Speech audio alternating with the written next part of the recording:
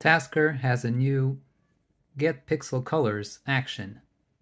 It allows you to get the pixel colors of any image and specify some coordinates and then get the pixel color of the pixel on those coordinates.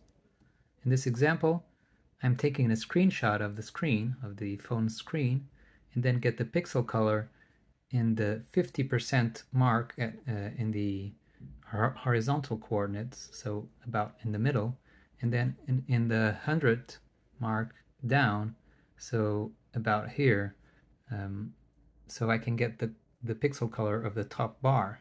So in this example, when I open the Reddit app and it checks the top bar color, and depending on that, it can do different things. This is just an example, but you can use this for whatever you like. So if I open the Reddit app normally, it says is not searching.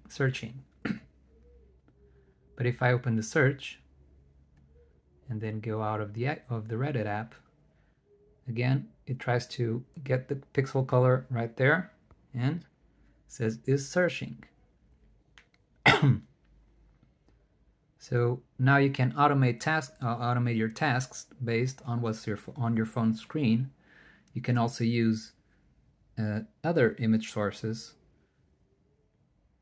For example, your wallpaper, a URL from the web, any file, or anything else you like. So this is the new Get Pixel Color action that allows you to get any pixel color from any image.